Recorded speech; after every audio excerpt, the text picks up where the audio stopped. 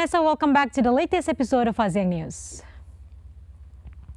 Malaysia scraps mandatory death penalty and abolish natural life prison terms.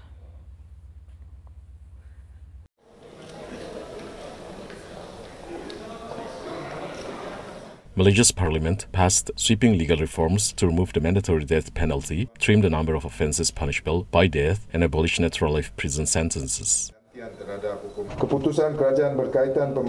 The government's decision regarding the abolition of the mandatory death penalty is seen as the right step in creating a legal system that is dynamic, progressive, and relevant to current needs. Malaysia has had a moratorium on executions since 2018, when it first promised to abolish capital punishment entirely. Under the amendment passed on Monday, alternatives to the death penalty include wiping and imprisonment of between 30 to 40 years. The new jail term will replace all previous provisions that call for imprisonment for the duration of the offender's natural life. Life imprisonment sentences defined by Malaysian law as fixed term of 30 years will be retained. Cambodian goldsmiths make bullet casting jewelry to promote peace.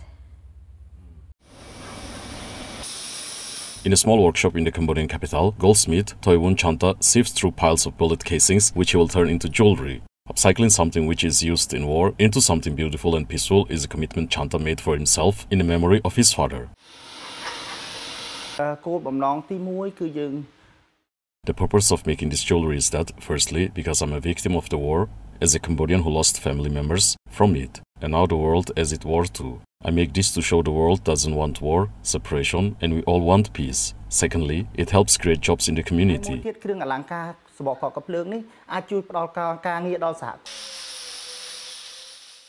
The bullets of mainly AK-47 and M16s are collected from the shooting range around town, as well as from various military training grounds. The casing deemed safe for use are melted and poured into molds, and Chanta and his staff shape the metal into bracelets, earrings, and rings. His signature design is that of the rum wallflower. The fragrant bloom is a symbol of Cambodian culture. His creations have had some traction from overseas, and he exports some of his work, but he mostly sells his creation at local flea and other markets. The pieces cost between $5 to $20 depending on the design and work involved. Indonesia and Russia signed an extradition agreement in efforts to combat cross-border crimes.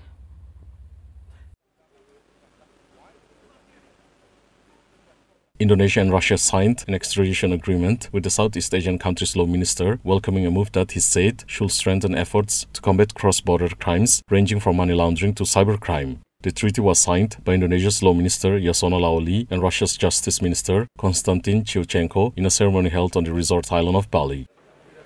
Ini sangat penting. This agreement is very important because this has really helped us to take legal action for the extradition of perpetrators of transnational crimes like cybercrime, money laundering, drugs, corruption, and others. With this extradition treaty, it is easy for us to have MLA, mutual legal assistance, and extradition as well. It makes it very easy for us to cooperate in law between countries.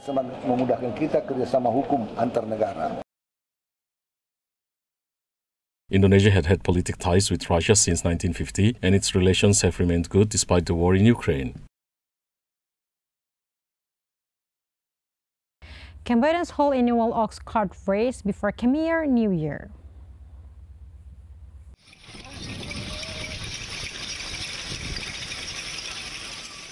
Kung Vichet, a 30-year-old ox cart driver who frequently participates and won the race this year, said the event helps preserve the carts that stem from ancient Khmer culture and reminds residents of the necessity to feed the oxen.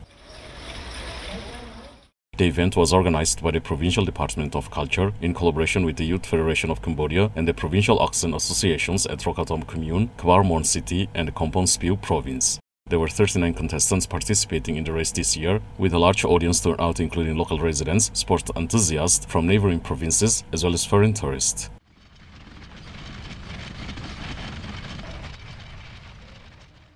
The carts were historically used for many festivals in Cambodia, including the Buddhist Kathen ceremony and weddings, where they were used primarily to carry goods and people. Later, they began to be used for ox cart races in an effort of preservation and remembrance of older traditions.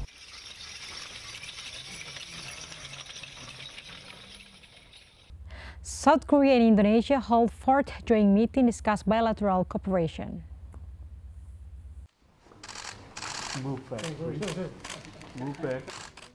South Korean Foreign Minister Park Jin and his Indonesian counterpart Retno Marsudi held the 4th Joint Commission meeting in Seoul.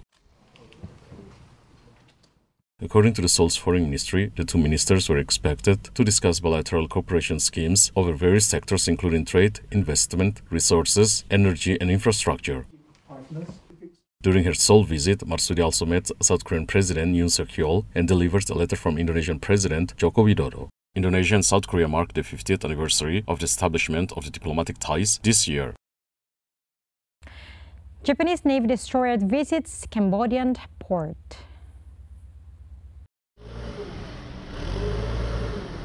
Japan Maritime Self-Defense Force destroyer arrived in Cambodia for a 3-day visit aimed at strengthening relations between the two countries.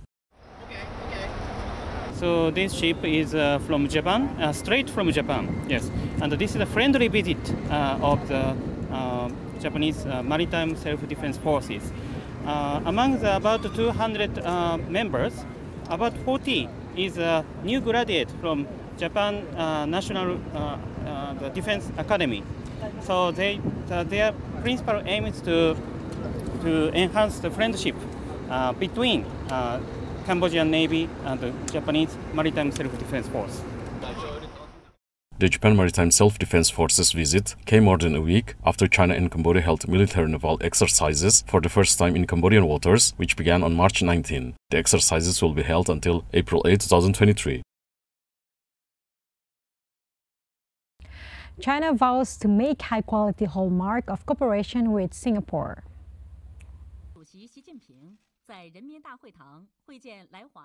Chinese President Xi Jinping said China stands ready to strengthen strategic communication and deepen strategic alignment with Singapore and earnestly make high quality the hallmark of cooperation between the two countries. China and Singapore are two important partners and their relationship is forward-looking, strategic and demonstrative.